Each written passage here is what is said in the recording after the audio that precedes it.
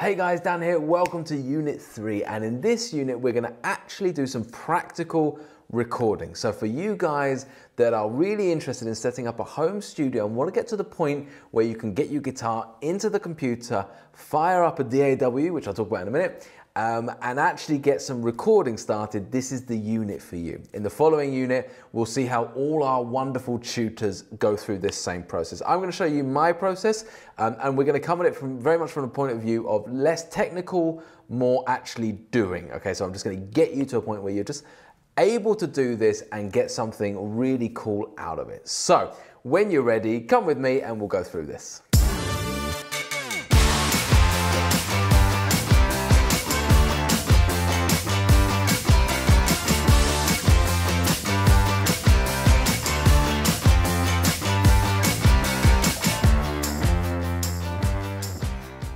Okay guys, so just before we get started with this particular lesson, don't forget you can head on over to the website to get access to our full write-up. And if you do want to support us as well as get access to our community, direct access to myself and all the other mentors, as well as progress tracking, a customized pathway, and so much more, then you can sign up to our YJ Club and all the links are below. Okay, so in this first lesson, we're gonna just start by firing up a DAW, talking a little bit about what that is, and how it works, and just get a sound coming in from your guitar, okay? So, first things first, you can see I'm on my desktop here, and I'm gonna fire up something called Logic, okay? So, what you'll see here is Logic in the corner like that. So, Logic Pro is a DAW, a digital audio workstation. There's lots of DAWs out there.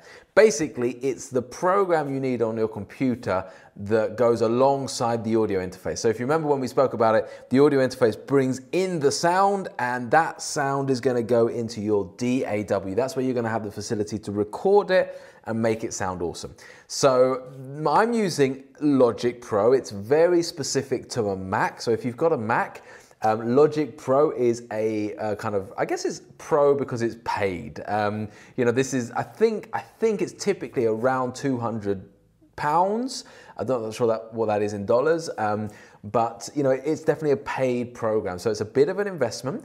However, you can do exactly the same thing we're going to do now on GarageBand. GarageBand is absolutely free with a Mac, and it's basically the same setup. What I want to do is I want to show you how it works, not just like in Logic, but how a DAW in general works. So no matter what DAW you're firing up, you can find your way to use it. So whether or not you're using Cubase is an option more specifically for Windows. There's Pro Tools, which is a very, very cool one. And then you've got loads of free ones as well. So just have a quick Google search for DAW and decide what you want to do. If you're on a Mac, I'd recommend using GarageBand or Logic. And if you're on a Windows, you know, you've got Cubase, you've got so many. Pro Tools is quite a high-end one. There's absolutely tons of them out there that you can get. I'm going to show you how they fundamentally work. So it doesn't matter that I'm using Logic and you're not, you're still going to be able to find what you need to find in the program. So once Logic is open, so I've got Logic open here, and I'm just going to do a file new. So this is very standard technical stuff, right? So file new. Okay, so when you fire up Logic, Logic will give you a kind of a pop-up to say, what do you want your first track to be? Now, depending on your DAW, it might not do that. It might just have no pop-up, okay? So for now, I'm going to almost totally ignore this. It's set to audio and all these things which we don't quite understand yet. So just ignore this for now. I'm just going to create that now. The first thing actually that I want to kind of show you is basically the only views you really need. And I'm also going to slightly simplify this for the moment. So this is basically what a DAW looks like. And most of them honestly look exactly the same. You might find that something like if you're using Ableton Live, it looks quite different to this from memory. But you can obviously find tutorials on that online. But most DAWs look very similar to this. On the left-hand side, you'll have your tracks. So these are your individual audio or MIDI tracks, and we'll go through that in a bit. Here is your actual timeline. So, for example, if I press play now, you'll see this is following along, and it's doing it in beats. So 3, 4, if I actually activate this, click, we can see that we're just moving along a timeline. So this is your time going along, okay? So if I imagine I'm going to record a drum beat and I put it here, that's where, you know, you have to play through that part to hear the drum part, okay? So I'm just going to stop that for now. Now, just as I go through, I'm going to give you handy kind of normal things that you would expect to do on a keyboard. So for example, play on pretty much every DAW on the keyboard is also the space bar. So if I do the space bar, that's going to play and stop. And normally as well, the enter button is back to the beginning. So that's certainly what it is on Logic. You can, if you're an advanced user, you can program these to do whatever you want, but these are the basic ones that are normally the same on every DAW. Okay, so the first thing we got to do is we want to make sure that we're set up so that our audio interface is coming into our DAW. So to do that, we're going to go through to preferences. Now, whatever DAW you've got, I'm sure there'll be a preferences panel, and we're just going to go to general at the moment. Okay, now with this, there's loads of stuff here we really don't want to get into. Okay, so we just want to try and find the audio preferences. So there's my audio preferences. Now you can see what we're looking for here is our input and our output device, okay? Everything else for the moment I want us to ignore, because really for the point of view of what we're trying to get in here and get a guitar coming into Logic and getting a sound out, we shouldn't have to do too much fiddly stuff at all, okay? So all I'm going to do here is make sure that my output and input device are set correctly. So if you look here, there's a bunch of output devices and input devices here. We're going to start with input device. Now, if you remember back in a previous lesson, I walked you through our Focusrite and how that works and what it is. And the Focusrite, if I just quickly pop and get that, if you remember, this is also called, I'll just put it in front of the camera here, this is also called a Scarlett. And down below, I've actually got the 18i8 Scarlett. So it's exactly the same as this, it's just a little bit bigger, okay? So I'm just gonna put that there for now. So with that in mind, that means that's what I'm looking for when I come to my input device. So all this other stuff, you know, we don't want the MacBook, that's my actual computer. We don't want the microphone from that, definitely not. Although that is an option, you know, if you don't actually have an audio interface, then you can just use the microphone, but generally it's not going to be a very high quality stuff. That's actually quite a bad way to go, I would say. So we're working with the idea that we have an audio interface. You've just got to find it. And we want that interface to be the input and the output, okay? It's the output because if you remember in a previous lesson, we plugged in, let's get this again, we plugged in out of the back, we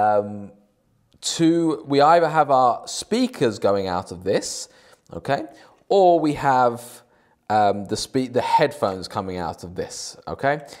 So whichever one you're using, that means that we have to have the output of the audio interface like that, okay. So we've done that. So we've made sure now that the DAW is now receiving the interface and is going out through the interface. And then we would click apply. Now that's already the settings that I've got, so I don't need to click apply, but I would normally click apply.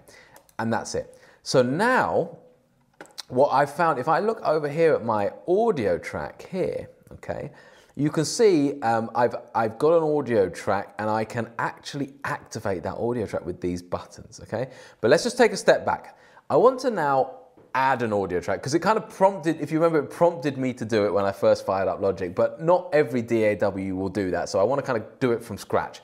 So I'm going to go to File, and I've got some options, okay? So I want to go to Track, sorry, not File, and add a new track. So in Logic, it's there. You can also just simply press this plus button here, and that will add a new track.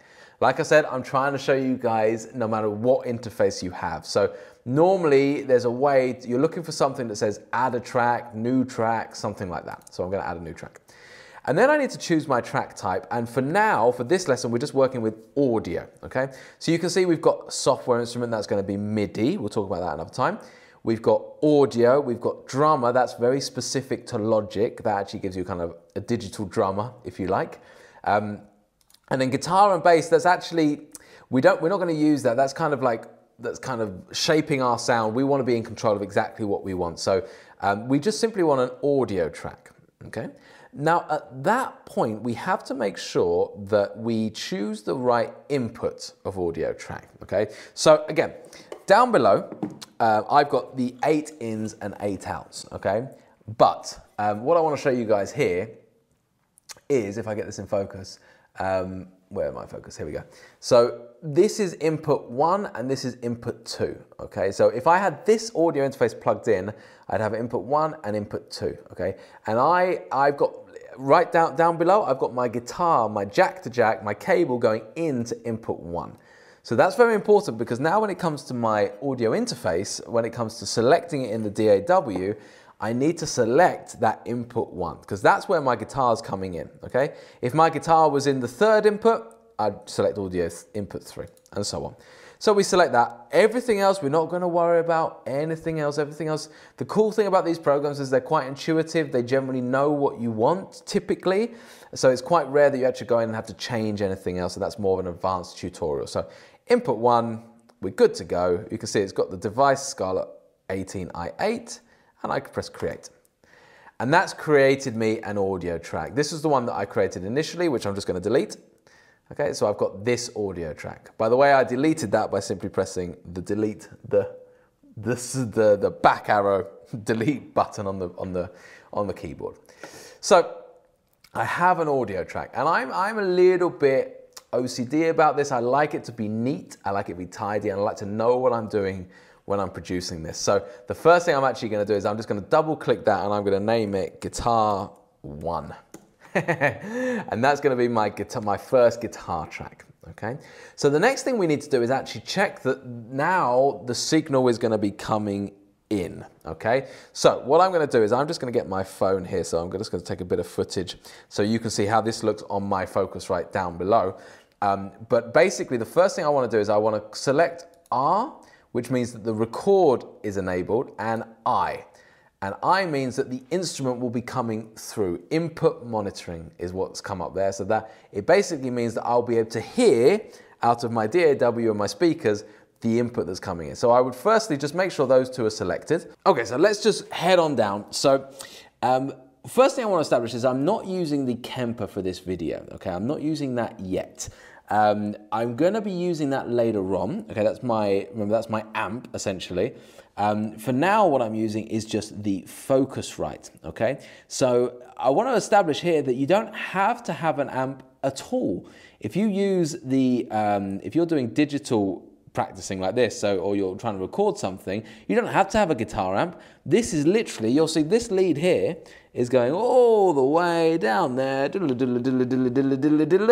into my pedal board, and my guitar is going into my pedal board. Okay, so there's no actual amp beyond what goes into Logic. Okay, so I've got that in input 1 as we just discussed, and I've got it set to about 12. Again, this is how you would now adjust the gain. So if the signal is too low, then I need to go higher and higher. If the signal is too high, I need to come lower and lower, okay? And we're gonna see that in a second, because when I now start to play in a second on there, you're gonna see it come through. So let's just have a little look at this. I'm gonna come over to the guitar and let's see if we've got a signal. So we should have a nice clear signal. There we go. So you can see from the screen recording that I've got good green bar, okay? You can see that it doesn't look too low. It's filling up most of that bar, and you can see it's just starting to hit orange. Can you see how it's just going from green just about into the yellow, orangey area? What I'm going to do actually is I'm going to just slightly adjust that. I'm going to come up a tiny bit. I'm just going to take the gain up a tiny bit on the Focusrite. So now I really am just hitting that yellow, that orangey part, and for me that's the really sweet spot that I'm looking for. I don't want it to just be all in the green. I want a little bit of orange. That means I'm at a good volume for recording, basically. If you start to go over to red, you're going to start to break up and clip, and it's not going to sound very good, but this is great. So really, we've ticked off a lot of cool stuff here. So if I just come back to the computer, we've now got the guitar into Logic, okay? We can hear it, I can hear it coming out of my speakers. And so I'm set up, I'm kind of ready to go to record something. So the first thing I'm gonna do now is I'm just gonna record a really simple loop, and I'm gonna show you something really, really cool. Now, in Logic, you get a really cool little thing like this, and this is just a looping function, okay? So whatever other DAW you're in, hopefully there'll be some kind of button that looks like that, or something you can find, or even just search for it, the looper, the looping function, okay, like that, okay? And that highlights a certain amount of bars, okay? So this is where we need to start setting up an idea of what we want to record. So in this instance, I'm gonna record myself a little backing track. This is the kind of process of what I'm gonna get at later down the line. But for now, let's just set a tempo, a loop, and then just record something. So we can just do that process and learn that process. Here, this is your kind of navigation bar, right? And you can change this to be so many things in Logic. You can have beats and time. Okay, so when I go across, it kind of goes in beats, and also how many seconds it is, okay? You can have just the beats. You can have beats and project, which kind of tell you the kind of tempo of the track. All of these things will be totally customizable. What I would suggest, okay, I typically have it on the custom setting, which gives me all of this stuff, okay? You don't necessarily need all of this stuff, but it's nice that it's there, I think. But for the purpose of simplicity, I'm just gonna go with the one that it kind of starts with, which is just this, right? And I'm gonna set a tempo to my track of 100 BPM. So now when I do that click, you hear, look, I've got that click activated here. That's my tempo, 2, 3, 4, that's 100 BPM, okay?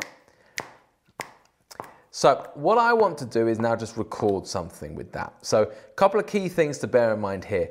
This little loop function, you'll see that what it means is it just cycles the specific area. 3, 4, 1, 2, like that, okay? So whatever I record in this area, it's just gonna record over and over again, and when I come back to it, I can choose my best recording, right? This is what I love so much about Logic and all the other DAWs, okay? So I'm just gonna literally loop that particular section. You'll see here that this 1, 2, 3, 4, this is a counting. So again, when you're on your DAW, you can use counting functionality. That means when I press this record button, I can have a 1 bar counting if I want to. Now, for my purpose, I don't need that, because what I'm gonna do is I'm just gonna loop this, and in good time, when I get to the guitar and I pick up the guitar, I'm gonna start playing. And I'll just take that loop from where it is. You'll see what I mean when I do it, okay? What I would like to do, because I'm gonna be sitting a bit further away from the screen, is just make sure I can see it properly. So using these buttons over here, I'm gonna extend the kind of the bars so they look bigger, and also just extend this bit so it's just visually very, very clear what I'm doing. I've got the R button set, I've got the I button set so that it's input monitoring, it's coming in, plus the R is set so that the recording is ready, and then I can either press this big obvious red record button, or I can simply press R on the actual keyboard, but I'm going to press the R button for now, and we're recording. So you can see at the moment I'm recording absolutely nothing because my guitar's over there, I'm over here. But you get the gist of it, right? So I'm going to go over to the guitar now. We're recording. Here we go. Right, so I'm going to record just one little part. I'm going to try and do it in time with that beat. 2, 3, 4.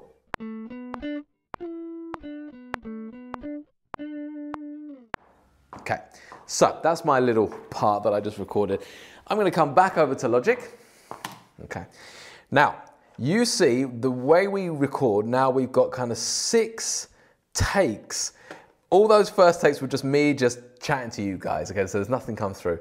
That take that I actually did, it was take 5, okay? So all I have to do is go to take 5 and just select it and just drag it across. Make sure I've got the whole thing.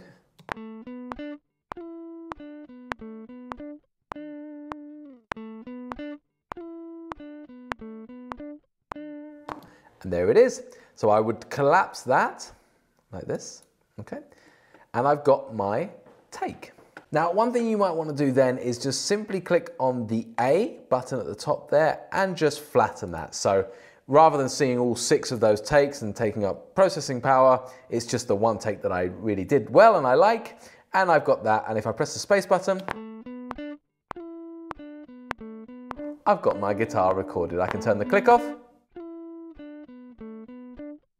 And it's just dry, it's just literally the guitar going into the interface. Of course, it's going through some pedals, but I didn't actually have any of them on, so it's essentially dry, going into there, and we've just gone through the process of recording your first audio part.